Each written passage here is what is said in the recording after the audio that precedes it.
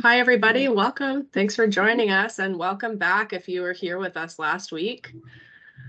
For the people who are new here this week, I'm going to introduce myself and our guest today. My name is Haley, and I'm the Digital Marketing and Events Coordinator with TECHNATION's Career Ready program. We're a member-driven association. We represent Canadian tech companies for over 60 years. And our Career Ready program offers training resources, wage subsidies, and different events to support post-secondary students and startups who are interested in tech-based careers. So this is our second in our Startup Skills series, where we invite experts to discuss relevant topics for students and aspiring entrepreneurs. And we hope you'll join us for future events.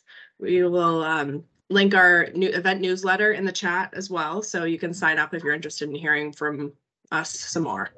And this session will be recorded, just so you're aware, and it will be interactive. So we encourage you again to turn on your cameras if you're comfortable and participate with us. So I will pass things over now to our guest speaker, Shiraz, to introduce himself and start the session. Thanks everyone for joining us.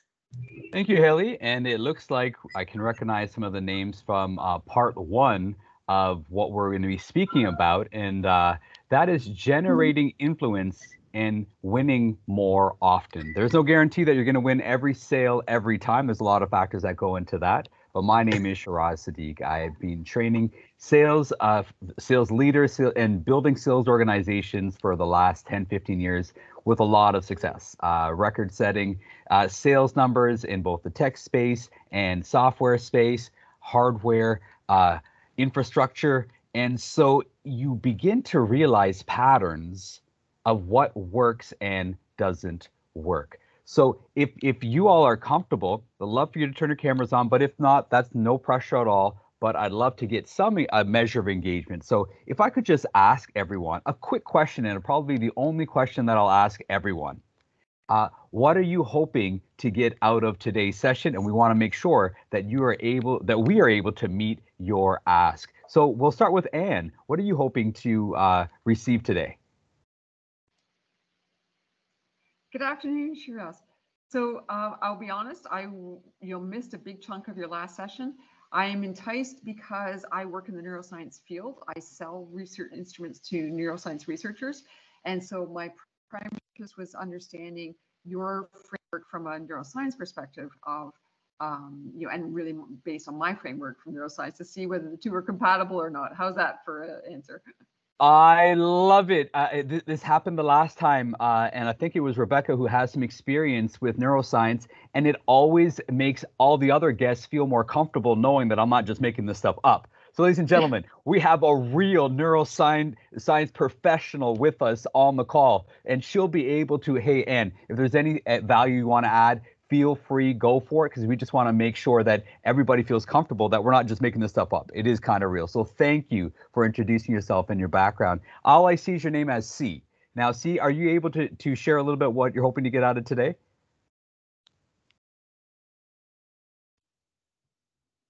Oh, this might be me. Oh, this is Carlinda. Go for it, Carlinda. Okay. Yeah, so I'm just someone who's really interested in psychology. I actually work in marketing and just understanding consumer insights, consumer needs, and how I can apply my passion for psychology to marketing. So I'm also just curious about how it can be applied to sales and neuroscience and all that. And maybe I could funnel all that knowledge into my work or my future startup idea.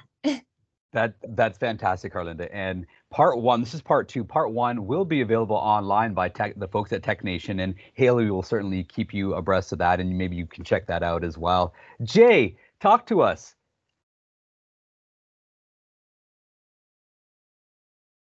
Or Mo, go for it.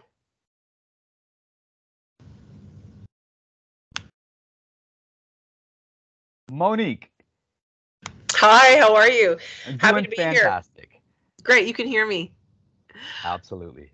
So I have been in the world of selling in different organizations, enterprise, and leading a SaaS company from a go-to-market perspective. And one of the areas that I really found insightful is getting to know really the pain points and the needs of the customer very early on, in that effective listening, and trying to find how you can solve their problems, and sometimes even those unspoken problems. And so for me, it's just, taking what you have today, because I also didn't get a chance to attend your first session. So really excited to hear that transcript. But, open vessel to hear what you're sharing today and learning more. Fantastic. And Monique and everyone else, feel free to add value, right? Because it's about learning together and moving forward together. And Rebecca, let's hear from you. Yeah, I'm here again just to Yay. some more information. For those of you who weren't at the last session, I said I am neurodiverse, which is, I would say, a politically correct term for people who are ADD or ADHD or have some sort of neurological fun. So that's how I'm wired. And I've worked in sales. I've worked in like big banks in Canada for years and years and years. And yeah, I always found that I kind of just had to resort to burnout in order to be successful. So I deep dove into the world of neuroscience and tried to find out any resource I could to try to be successful without burning myself out. Okay, thank you for sharing. And Shiraz, we have some people in the chat who are also wanting to share. Mo says his mic is not working right now, but they're a new startup in the Vancouver area, and their team is mostly made up of engineers. They're trying to learn how to get into sales because engineering is not enough to build a company. And in the chat, Mary says she is here again because the last session was kind of amazing. Fantastic, and welcome everybody in Vancouver. I think we have somebody from the East Coast, and of course we have some people from here on Ontario. And Mary, you're kind, your check is in the mail. Thank you for being here, folks. And for everyone's benefit, unfortunately, I can't see the chat, but Haley can. So continue to drop some thoughts in the chat, and Haley will work with us to make sure she incorporates your thoughts into today's session. Is that all right, folks? And of course, at any time, feel free to just speak up, and we will take it from there. The neuroscience of sales artistry is really kind of what we're speaking about, and generating credibility through connection. Now, fundamentally, in sales for all my life, from the age of 13, I went door to door selling chocolate-covered almonds. I did. And in the summer, we would go to businesses. So in the evenings, we would go door to door homes and have my box of, would you like to buy a box of chocolate covered almonds? And the company was called Youth Supportive Sales. Yes, we pulled on every heartstring possible. And I always wondered, why do I sell more than all my peers? I didn't think I was that much better looking. I wasn't tall, short, like it had nothing to do with my appearance. So what was it? How was I able to get more sales than the average person? And we cycled through a lot of salespeople. Some young people could do it, some weren't cut out for it, but why? And that was that why that always, caused me to create a case study out of myself. And that's what landed us here. And if you were here last week, you would have saw this. I'm just repeating this for everybody's benefit. Folks, that's right. You can buy a customized fry holder. You don't have to drop them anymore, but wait, look at the bottom here. Hopefully you can see my mouse circling on the bottom of this. You can actually now slip that into your cup holder, and you'll never have fries on the floor of your car ever again. Pretty good idea. They raised, from what I remember, 48,000 US in funding. Who did they con's the wrong word. Who did they trick? Who did they convince to give them 48,000 to build this prototype? I don't know how many units they sold, but it was still available on Amazon as of Christmas this year. Again, I don't know how many units they sold. But if they can sell that, my engineer people on the call, I'm certain you can sell whatever it is that you're offering. And again, here is another idea. How did they get 78? The number is anywhere between 78 and 98,000 pounds of investment to create a device that allows you to take your goldfish, your pet fish, on a walk, right? Just watch out for the neighborhood cats. But this idea received that much in funding. Who did they con? No. Who did they trick? No. Who did they convince to open up their wallet? Now, we are aware of the first half of a response that happens, and we're very familiar with this term. fight or flight. Okay, so when we're facing a threat, do we fight against it or do we run from it? Okay, and but there's actually 4 responses that happens, but the 2 popularized ones are fight and flight. I would like to introduce to you 2 other responses, and if you've heard of them, great. If you haven't, might be hopefully, if it's new, let's see what we can do to gravitate towards this. They are freeze and fawn. Now, I'll describe fawn. This is peacemakers. They don't like conflict.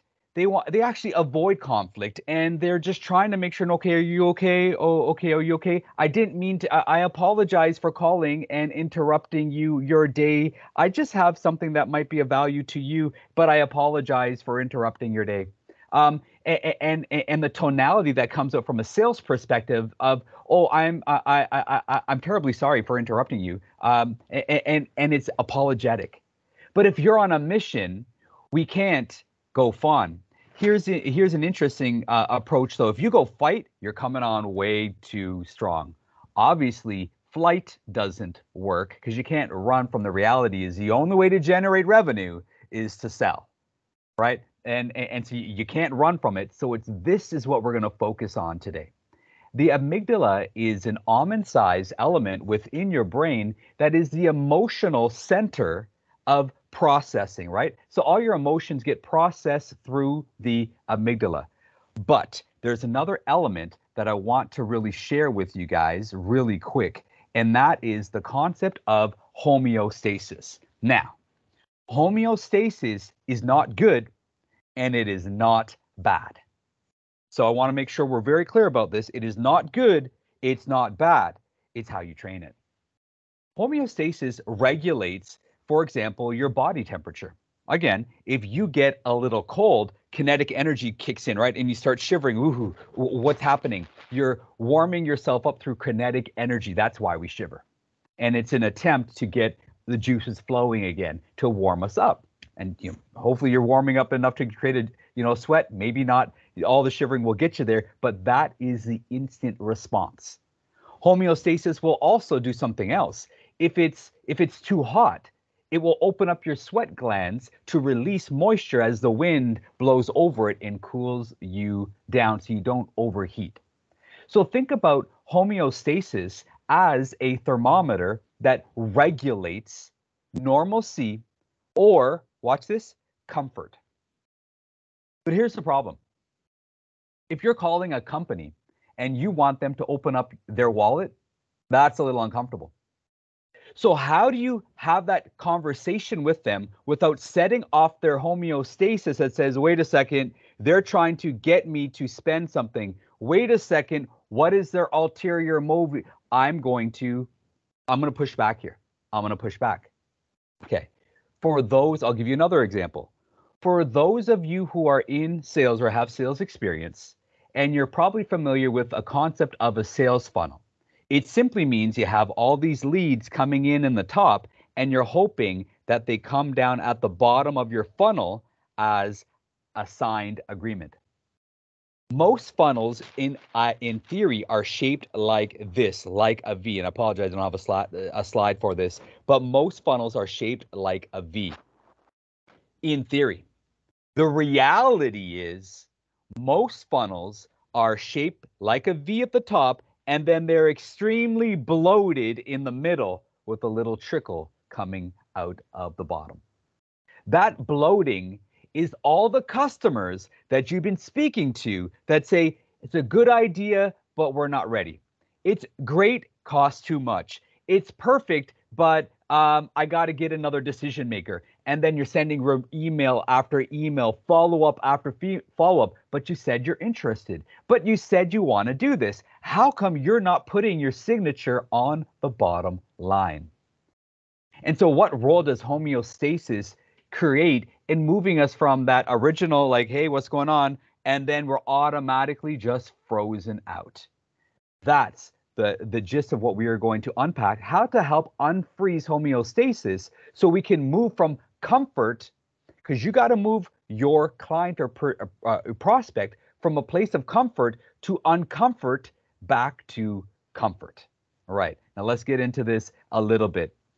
Homeostasis is kind of like that Goldilocks life, right? It's like everybody wants their porridge, you know, they don't want it too hot, they don't want it too cold, they want it just right, or their bed or their chair. They don't want it too hard, they don't want it too soft, they want it just right. Now, folks, if you can help craft your message in a way that your customer is receiving it to suggest that it is the perfect temperature, the perfect stiffness, and the perfect comfort level, you're going to win more often. And that's what we're going to do right now. Now, before I continue, any thoughts? Is everybody tracking with what we're presenting to you so far? We're going to get into some solutions, but so far, just laying that foundation. Any thoughts or questions? And Haley, if you could help with that, because I can't see the chat. We don't have anything in the chat quite yet, but feel free to chime in or unmute your mic if you'd like to say anything. Perfect. So I'm gonna continue on here. We spoke about this last week. The idea is to move people from comfort to uncomfort back to comfort. And one of the ways you move people is through emotion. Effectively becomes energy in motion, right? And so how do you keep energy in it? Well, let's get into this right now. Somebody mentioned this off the top, and I apologize that I tried to write your name down, but I didn't catch it. But if that's you, just give yourself some love in the chat. Say, hey, that's me. You talked about pain, and you spoke about pain points. Here's a key takeaway. You never sell anything, you always solve. Again, you never sell, you always solve. So our engineer friends, I'm envious of you because that's what you're in the business of doing, is solving challenges, right? That people in the market are facing. And if your product can solve a lot of their pain, you're probably going to experience a lot of gain in your bottom line. How you communicate that now is important. And again, we're gonna build through that model.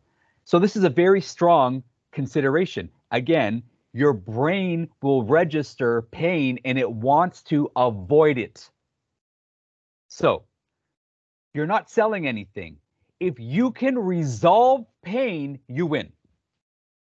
Now craft your sales and marketing language to our marketing folks that are on the call. If you can craft your language in a way that suggests that you're resolving pain, you will get further into the sales engagement more often.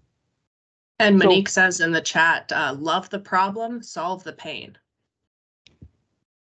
Thank you, Monique, right? And that's where we are residing, is resolve that pain. How do you figure out that pain? All right. Now, here's the other side, because there's always the other side of the equation, okay? If you can add pleasure, the amygdala will like you. The amygdala, and if you were all adults here, it's okay. The amygdala also registers sensory elements like touch, smell, like sexuality. So the brain registers. That's why I'm of a certain generation, a little older than probably a lot of you folks on the call right now. But in the late 80s, early 90s, almost every beer commercial had half-clothed women on a boat somewhere drinking a beer or holding it in their hand, because they actually weren't allowed to drink it during a commercial. Why? Because they're trying to register a certain lifestyle with pleasure, with their product. Okay. So again, in your technical conversation, engineers, this is really big for you. If you're in the tech space, and if you are by nature a technical person, an engineer, you're probably big on this element. You're really big on pain and solving problems, but are you marrying in the pleasure?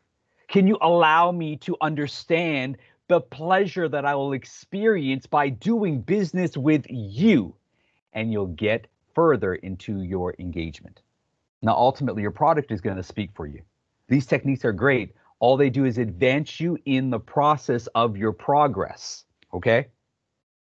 But again, technical folks, you have to turn on the emotional pleasure side of your sales engagement, and you'll see how much that helps you.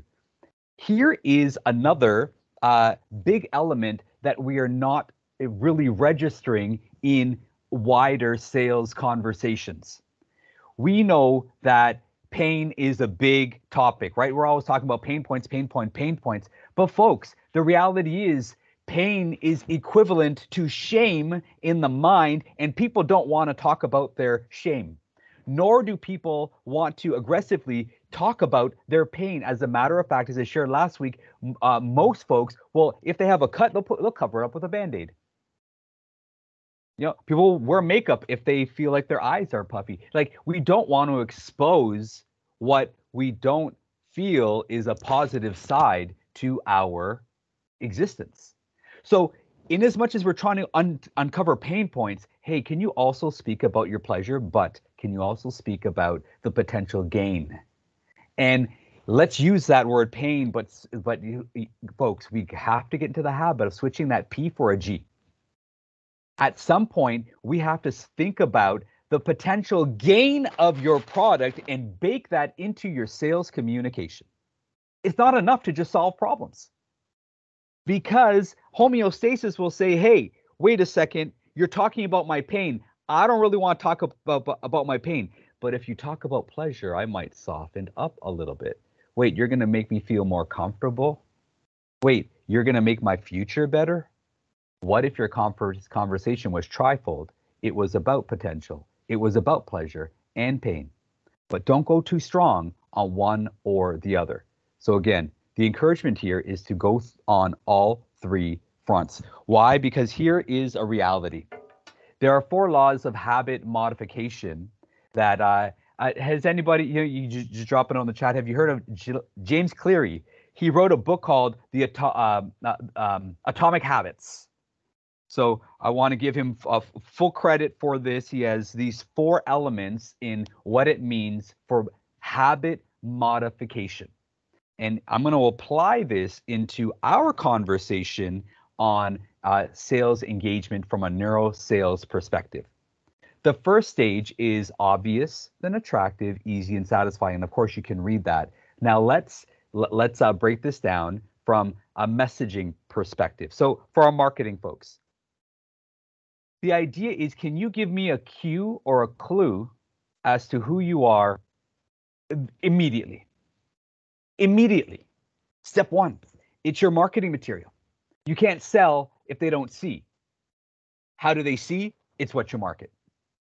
In what they see, will it be relevant to their 3 things now: pain, to their pleasure, and to their potential future state, their gain of working with you? Is it relevant? So the cue in the visual, because we are visual creatures, right? Most people are visual learners. Again, most people are visual learners. So how you represent your product from a marketing perspective is huge. So what is that cue? Is it relevant to my pain, to my pleasure, and to my potential gain? The next step as you're moving forward in this is, wait a second, can you make me salivate a little? One of the principles of, you can just drop in the chat if you're, or just speak up, if you're familiar with Pavlov's dog. And I'll quickly go over that. And, thankfully we have some smarter people than me on the call, and they'll validate, of what I'm speaking about. It was essentially, Pavlov had some dogs. And what he would do is every time he would feed them, he would ring a bell. The dog began to, it's interesting, the dog began to associate the ringing of a bell to being fed. Now, what would happen is Pavlov would ring the bell, but would not feed them. But interesting observation, the dogs would begin to salivate at the thought of food because they heard a bell. So they associated the ringing of a bell to being fed. Here's another reality of how our mind works. Again, we're all adults, so can talk about stuff like this. In most cases, is a sexual encounter. It's the lead up and the build up, not the act of that creates this salivation craving? Active, okay, cool, but it's the buildup to it that is also very important. So how attractive are you in print, online, in person? I'm not talking about your physical appearance. Now, I'm going to make sure I get this right. That's not what I'm speaking to. What I am speaking to 100% is your marketing material. Does it make me want what you have because it's relevant to my pain, my pleasure? Don't forget that element, folks. I know I've repeated about 14 times. I'll probably say it another 13 times. And the potential gain. The next step is in your sales engagements. See, is it easy for me to do business with you? Guys, people are lazy. People are lazy. And if you can do the work for them, you're going to win more often. Why? Because people would prefer an easier path to their solution than the harder one. That's just a reality. So how easy is it to connect with you? Have you put in those response mechanisms all over the place? Well, yeah, they can chat with us online. Okay, that's easier for you, but what if there are still decision makers who would rather pick up a phone call? You just cut out some of your market by being cute because the trend is everything goes online. Okay. Am I against going online? Absolutely not. But are you expanding or shrinking the band of people that you can reach? It's not about what's easier for you to run your business. It's about how easy it is for a customer to get in touch with you. You got to think about what's easy for them. How do they respond to you? Has anyone been frustrated by, hey, I need something? So you jump online and you're on your chat bot, and it's just chatbot the artificial intelligence is still quite artificial. They just don't get it yet. Again, am I knocking technology? Absolutely not. But I'm not saying or, I'm saying and. Again, make people's ability to work with you easier, and you'll find you'll have more sales engagements. Secondly, as far as ease, your process. Is your process easy to complete a sale? How many hoops do I have to jump through to do business with you? Have you considered that element? If you haven't, just some encouragement. Consider the process of completing a sale with your organization. And again, if you can make it simple and easy, you're going to take the pressure off of what? Freezing people like, oh my gosh, this is way too much. Has anybody, well, let me ask you guys a question. Drop in the chat or just take yourself off mute. It's cool. Like, have you ever experienced, man, I got to read through all of this just to get my cell phone activated? Like, rocket science? Has any of you, if you've experienced that, think about it. Are you creating those roadblocks and freezing people to get a quicker response to your signed sales agreement? And the last one is, are you represented as satisfying? Meaning, is there a reward at the end, potential gain, and resolution, less pain? Which in both cases leads to what? Pleasure. Again, I'll repeat that. Your resolution, meaning lower pain, reward, higher gain, equals by default more pleasure. Now, what does behavior modification or habit modification have to do with what we're speaking about right now as far as homeostasis? Well, that's just it. We're trying to work with and train our customers or train our process to make it easier to sell, to solve, and to serve. I'm going to switch gears here a little bit. Any thoughts or questions?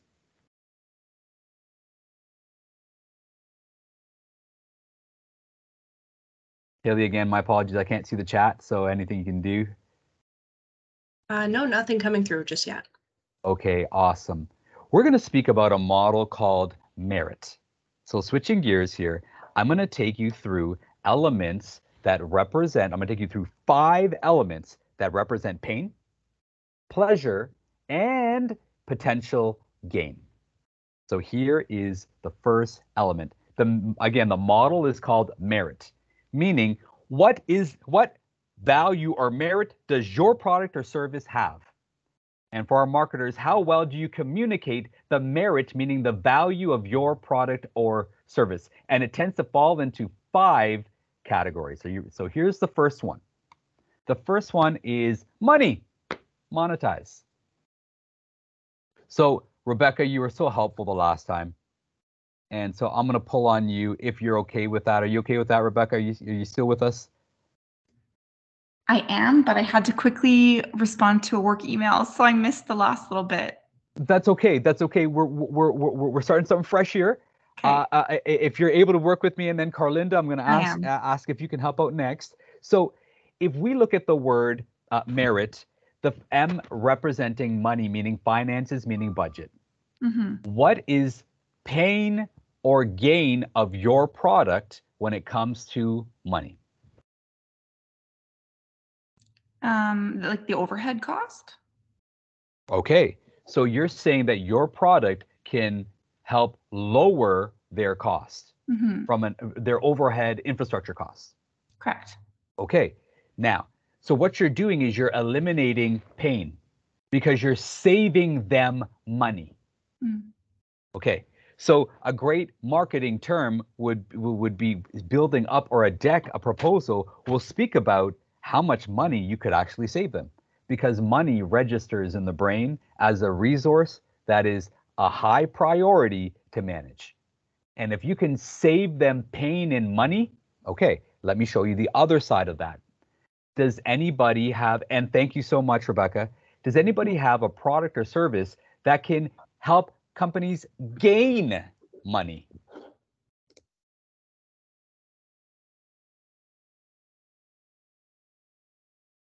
All right, and that might be the point here.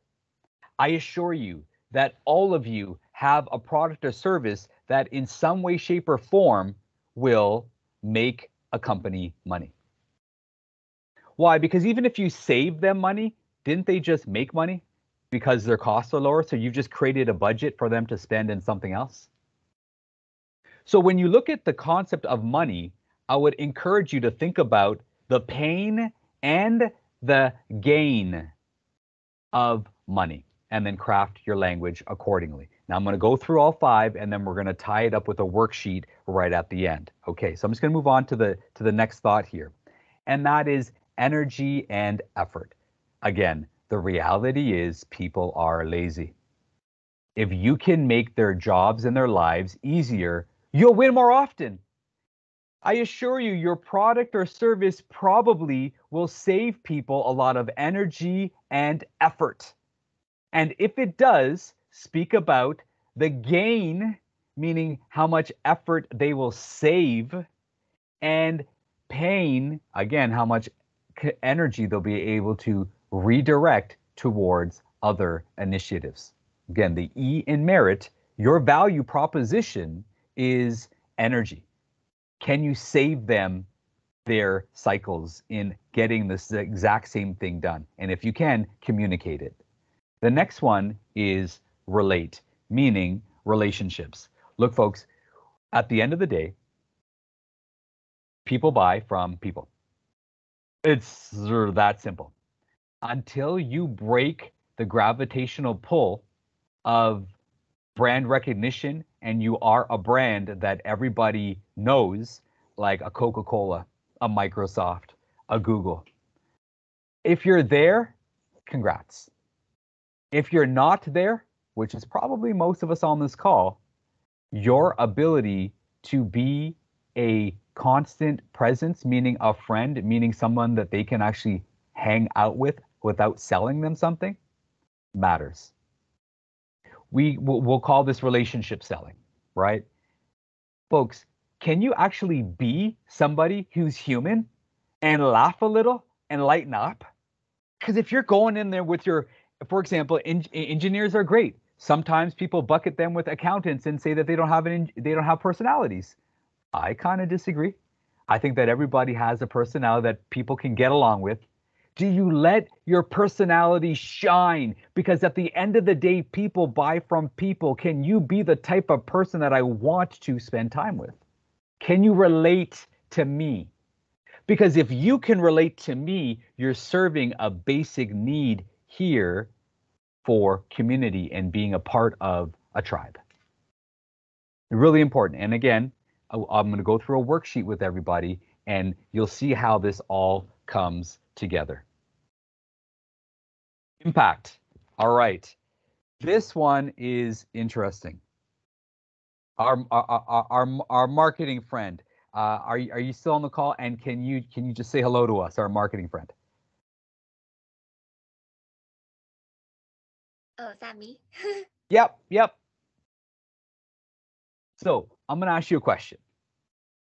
What is, and I apologize for putting you on the spot. If you're not at this stage with your organization yet, that's okay. But can you tell me what your VPS is, meaning your value proposition statement? Do you have that one strong sentence that says, this is the impact that I make? That's a good question. I haven't built out something yet. It's more so of a concept, but I guess in terms of the impact that I would like to make, let me search at what VPS means again. My apologies. Your Proposition value proposition statement. statement. And I'll give you a couple, just a moment to think about it. Unfortunately, in sales, we're doing this. Hey, here's my 30-second elevator pitch. The unfortunate thing about an elevator pitch, it makes it all about you. But if you really care about your customer, you're making it all about them. And we're crafting our marketing language as if it's all about us.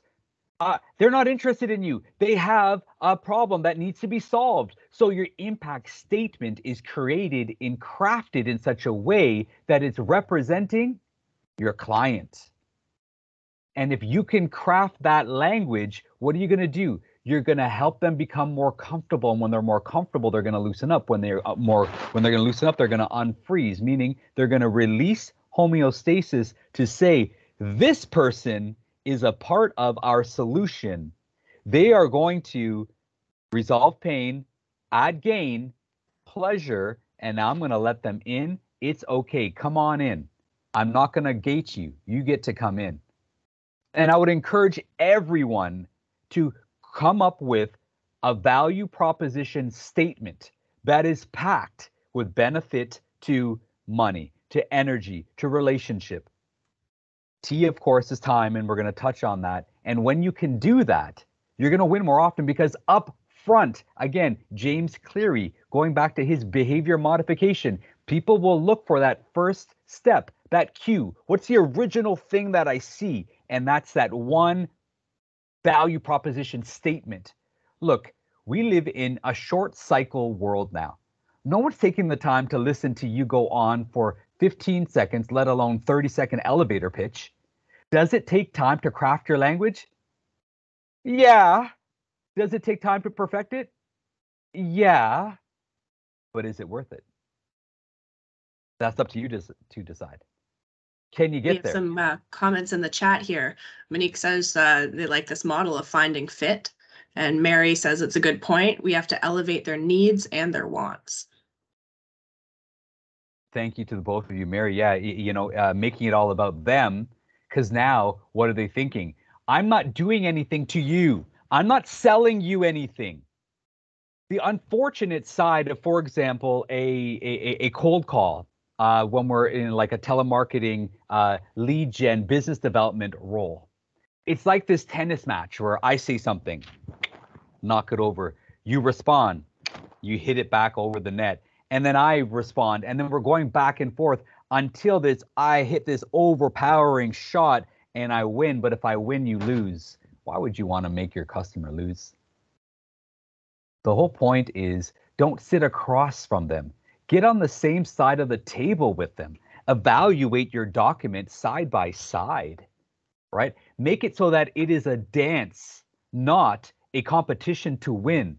There is no, as soon as sales becomes confrontation and competition, you lose. Why? Because you're going to have to beat them. And if they feel like they lost, it's a different mindset. So to Mary's point, she probably approaches it, I'm here, I'm here for you. Hey, look, here's the impact that we can have in your organization. And I apologize, I actually unmute and then I went on so much, but I'm just trying to respect time, but we will get back to you. And my apologies, I've been calling you my marketing friend. Can I just get your name? My apologies. Oh, my name's Carlinda, and I added my value proposition in the chat. Fantastic. And unfortunately, I can't see it, but do you mind sharing that with us? Yeah. So our fully furnished co-living housing solution helps newcomers save time, build relationships, and save money. Okay. You got time, money, and relationships all in there. All right. And now what happens is your next statements back that up because everybody can say that. And we're going to talk about that in a minute, but you're on the right track. Fantastic stuff, Carlinda. Fantastic stuff. The last element in merit is simply time. Here's another reality, and it is absolutely a reality. Most people are not as busy as they claim. You really are not as busy as you think that you are. We live in this hectic, paced business environment in Canada, but yet all of us find at least half an hour to check out our socials every day. Are we really that busy, or is it that we prioritize what we want to prioritize? Okay, now having said that, if you can walk into a company and you can say that your product saves them time, time is a high prioritized resource. If you can walk in and said it will make you time, it'll create time for you. That is messaging that you don't have to reach beyond. It's fairly straightforward. And again, that message is merit. I'll just go right back up where it says it all together, MERIT, the value of your product or service. When you frame it in this model, will loosen up homeostasis because you're speaking their language in their comfort zone of everyone's going to be comfortable with you if you talk about resolving their pain. Everybody, and you're going to save them money. Everybody's going to be comfortable with you if you're saving them effort. If you are a decent human being and you're not too aggressive or too fawny, well, guess what? You are probably going to get deeper into your sales cycle. What's your value proposition statement? It matters because, again, as James clearly has represented in Atomic Habits, the first step is that cue. Can you send me a signal that you can be a part of what I need to regulate? And of course, time. Now, when we look at this sheet here, I just want to encourage everybody to, think about your product or service.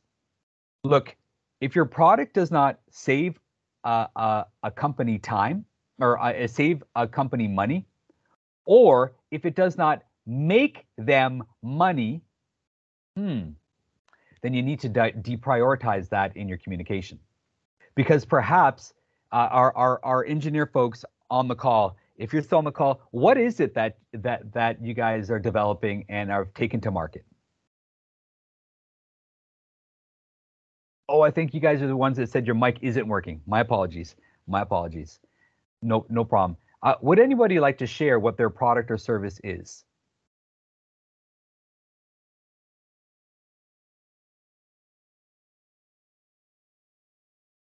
Okay, that's okay. End of the day for a lot of folks, that's okay. We'll just keep on moving forward, and I'll just use a random example. If you guys were to take this model, and right now it says M for monetize, right? If you were to do this 5 times and go through it, what pain are you solving when it comes to their money? Essentially, are you saving them money? Pleasure, how are they gaining money? And then what's the potential? The future position that you'll put them in because they bought your product. But what if you were to replace this M with the letter E, meaning energy and effort?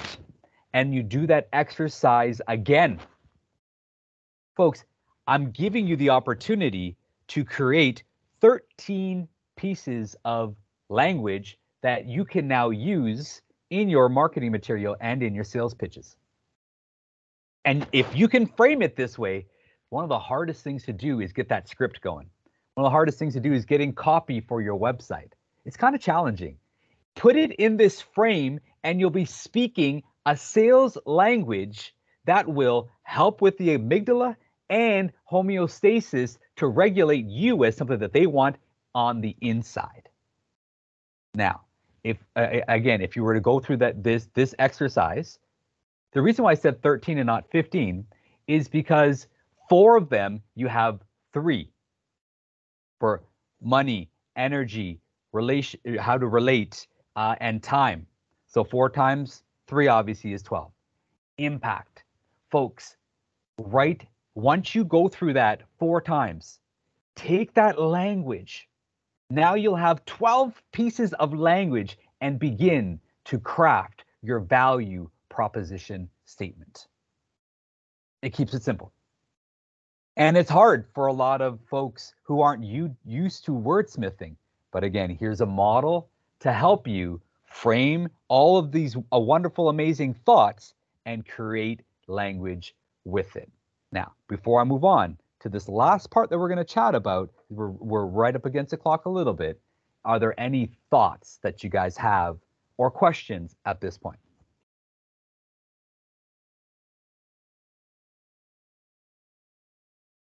Monique here, I have one. Go for it.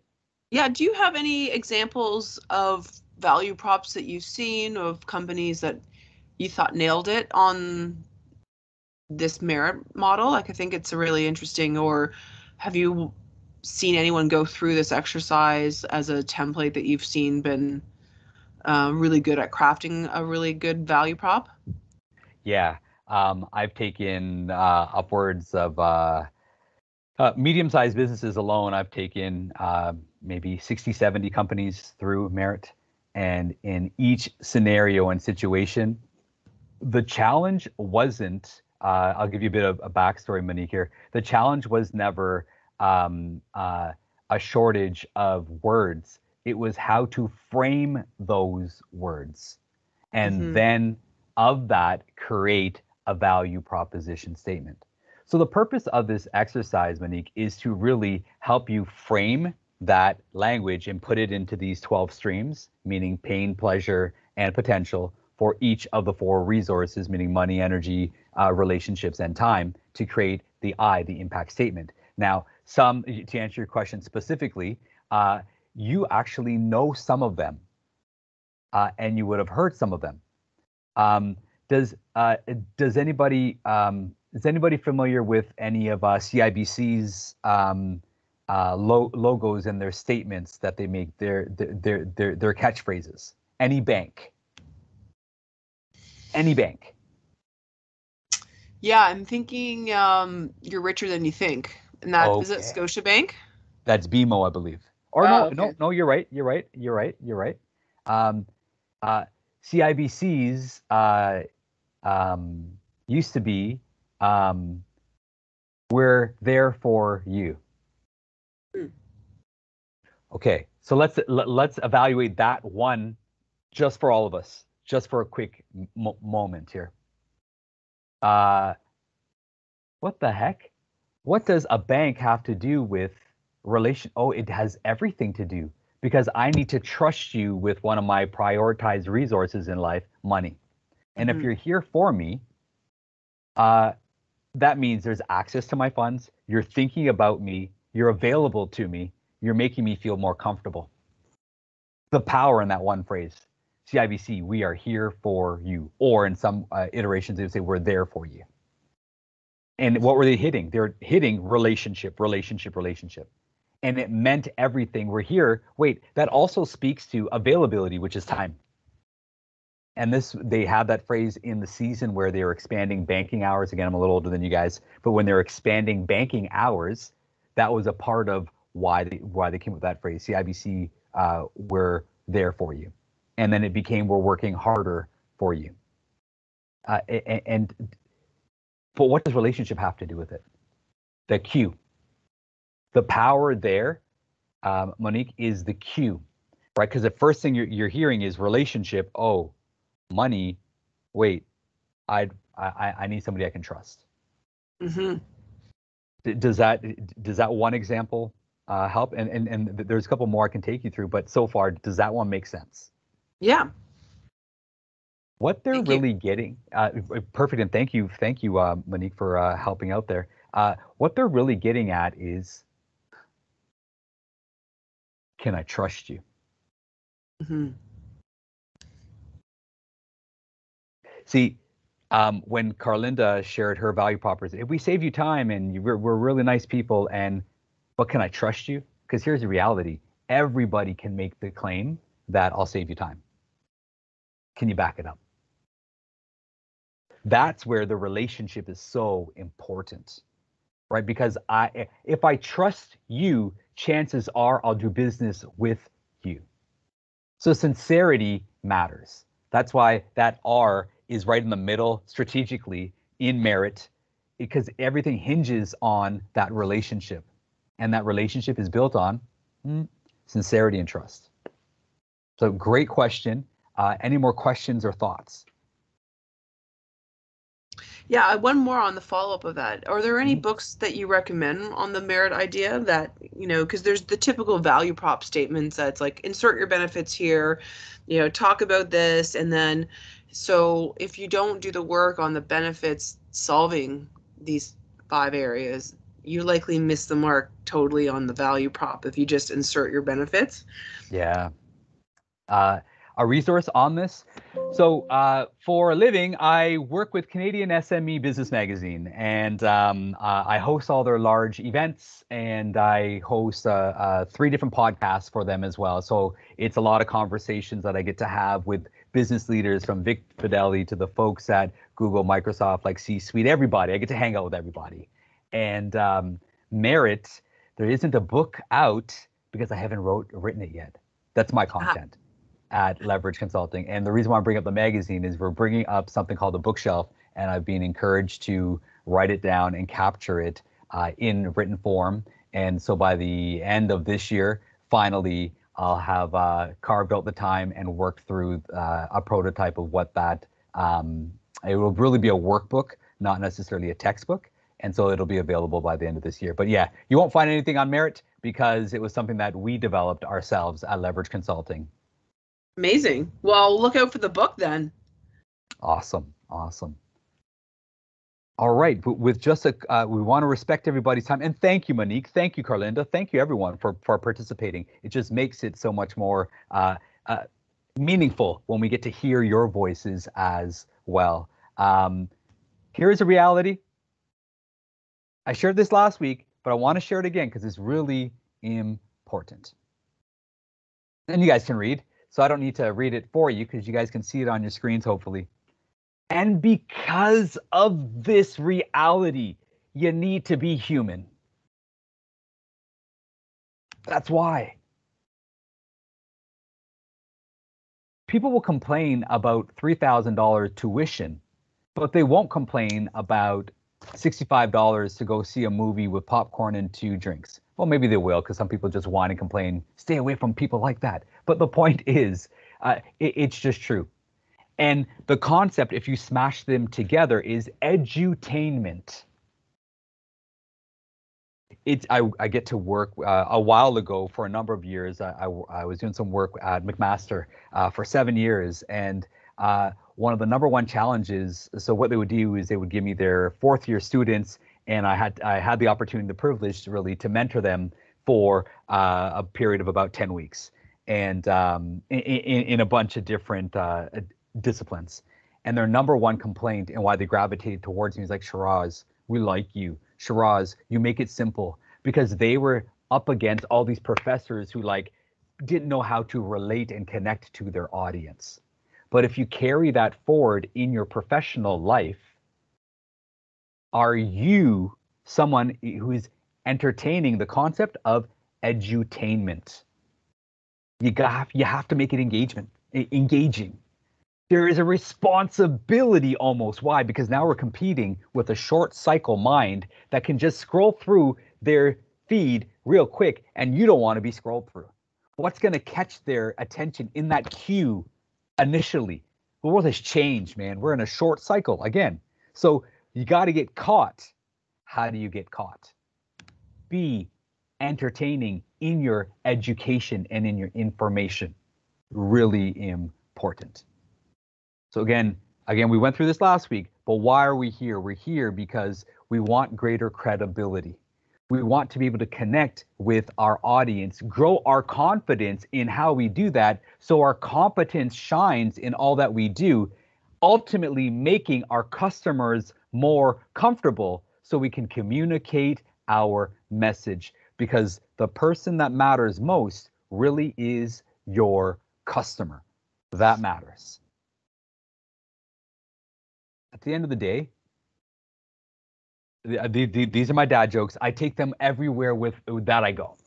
I got 2 kids in university, and they hate when they know that I'm showing my dad joke side of life. But I don't care.